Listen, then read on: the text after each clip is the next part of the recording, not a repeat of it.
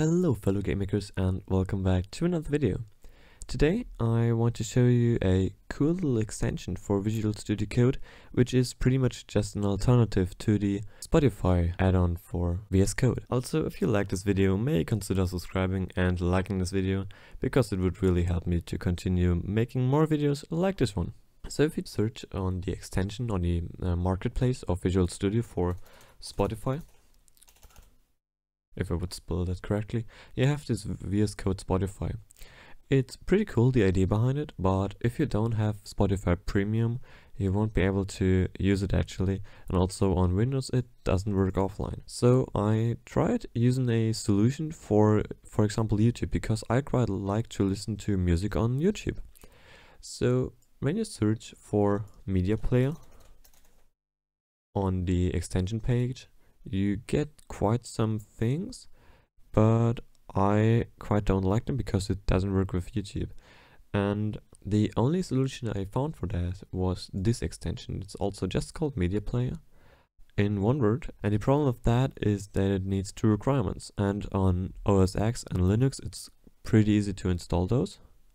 So you would just install the Media Player add-on, and then you would install MPV and the YouTube downloader, two little tools you need in order to run this. MPV is a video player that works from the command prompt, and YouTube DL is just another tool that allows you to download videos and audio from websites. And on Linux and OS X that's pretty easy, because you can just type those two commands into your command prompt, but on Windows that does not work.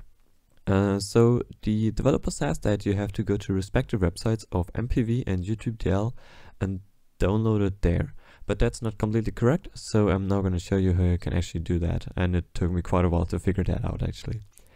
So you want to go to just the website of MPV, click on this button and open the website in your browser, and you want to go to the installation.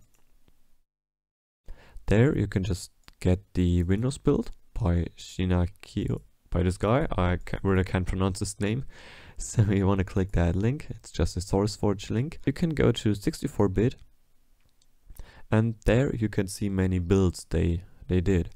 So this one I used before, and actually there is also another version from 13 hours ago, but I'm still going to use this one because now this one works. So you can click on that and it will automatically download. So once you download that file, you can extract it into another folder. I'm going to do that right here. And this folder you can copy and put it in some kind of safe directory. So in my case, I'm going to put it into my program files. Do that. And here we go. You can enter that folder. And the first thing we're going to do is execute that updater.bat as an administrator. So click yes, and there we go. It will download some stuff and also install the YouTube DL for us. So that's pretty nice, because we don't have to install that separately.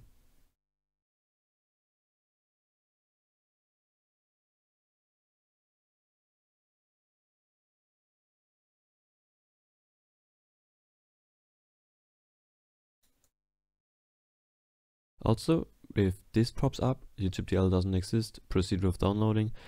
Don't forget to press Y, because it will then download the YouTube DL as well. Just make sure you have this YouTube DL.exe inside of here, so that you have that downloaded. Next, we wanted to go into this installer folder, and in here we can run this configure openglhq.bat as well as an administrator. So this will just install the MPV files, updated it, but in this case it already done that for us. And next we can run the MPV install, and this will, again as an administrator, and this will install all of those different file types and will add them to a path on our registry. So that's why you have to run this as an administrator. And if you want to delete those entries into your registry, you can actually uninstall this with the other .bat file with mpv uninstall. So once it says it successfully installed them, you can just quit this and also quit this window it opens.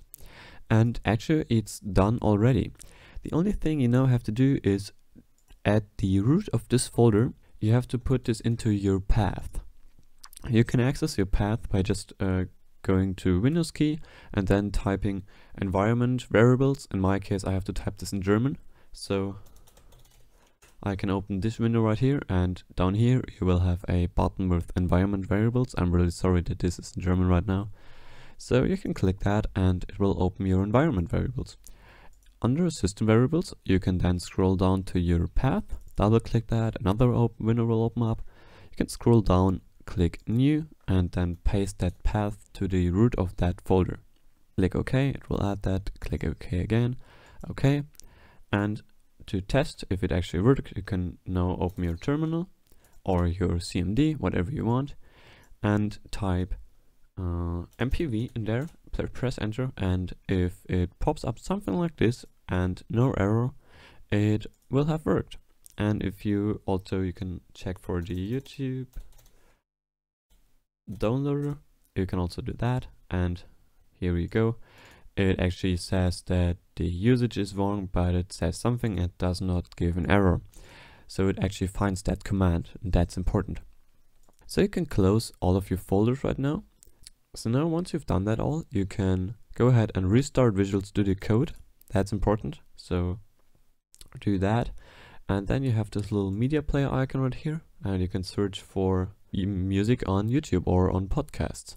So for example, I'm now gonna just do electro swing because I like to listen to that. And then you have a list of all YouTube things, and you can just play this search thing as a playlist. So just click this play icon and it will play the music. You won't be able to hear that because I muted desktop audio, but you then have this little icon right here, and you can then do your music stuff. So you can jump to the next song or move to another thing. You can also press this thing and pause it and play it.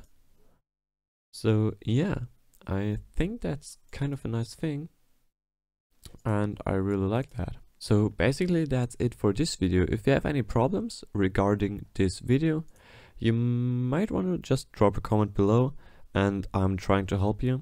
And I think till then, see you next time.